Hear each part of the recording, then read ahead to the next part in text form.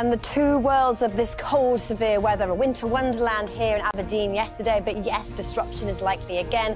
Icy roads across northern England, Scotland and Northern Ireland, and even the chance of some snow in the south.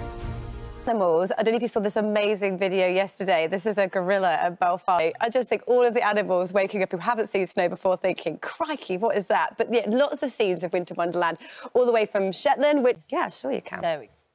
I think it's the feet we're after, isn't it? Yeah, there we go. So this is genuinely the safest way, probably without heels. You've got to move your hips more. OK. Yeah, you've got to have your feet wider apart. Now Charlotte's an expert. Yeah. There we go. There's a serious feet and staying close to the centre of gravity. Do you think the gorillas... I don't know. I know they can make a mean snowball. Do you think the gorillas look at the penguins and think... We almost got there with the explanation. Brilliant, that's it. Right. We also have Scotland and even 5 to 10 centimetres across northern England. But I wanted to teach you a new word. Yesterday, if you didn't have the snow, you probably had the gorgeous sunshine. And the word for beautiful winter sunshine is apricity. So apricity means the warmth of the sun on your face in the winter time. It dates back to 1623. That's when it first appeared in the dictionary. No other country in the world has a word for the warmth of the sun on your face in winter. And only the Oxford English Dictionary is the only dictionary in the world to include this word. So apricity, the warmth of the winter sun on your face, and there'll be plenty of it on offer today.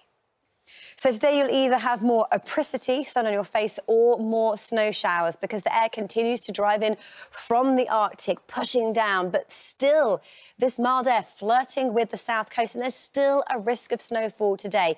If the cold is too much for you, these are today's top temperatures, a huge climb into the weekend with temperatures way above average.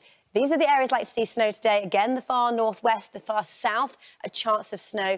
But tomorrow it is confined to coastal areas of northern England, Scotland and Northern Ireland. For today, it is more of the same. Winter sunshine in the south and frequent showers in the north. So this is our band of rain, watching with great interest. The closer it gets, bumping into the cold air, there's a chance of snow, but at the moment it looks like it's just the far south of the Kent coast.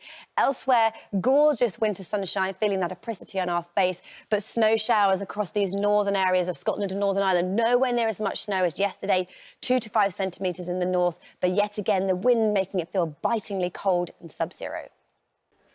It remains bitterly cold yet again today, but less snow than yesterday. The source region of our air is still the North Pole, heading all the way down across the country. But this battleground is set. We've been talking about it all week long. Mild air to the south, bumping into the cold air. The risk of snow at its leading edge through southern areas of England, but just a tiny, narrow area. I'll have more on that in just a moment.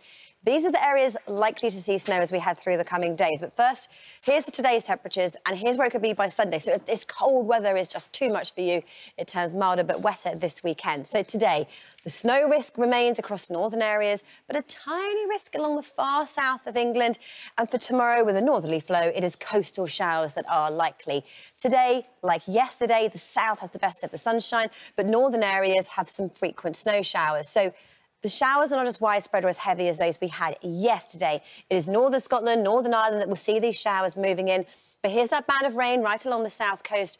The risk of some snowfall on the leading edge, most likely in Kent. Temperature-wise, hovering just a few degrees either side of freezing. But when you add in the wind chill, it will feel sub-zero. So let's see how things pan out as we head through the next 7 days. So we look at Scotland, Northern Ireland, northern areas of England. We've been in the grips of this cold weather so far this week, and it lasts all week long with temperatures below average.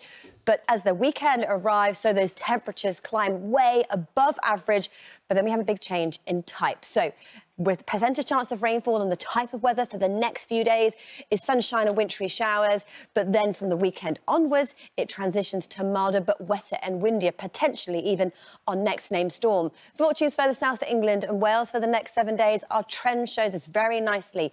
Cold, sub-zero, but temperatures climbing as we head into the weekend and next week. Percentage chance of rainfall, hit and miss showers, most likely dry, enjoying that winter sunshine on our face, the apricity, but then turning wet and windy into next week.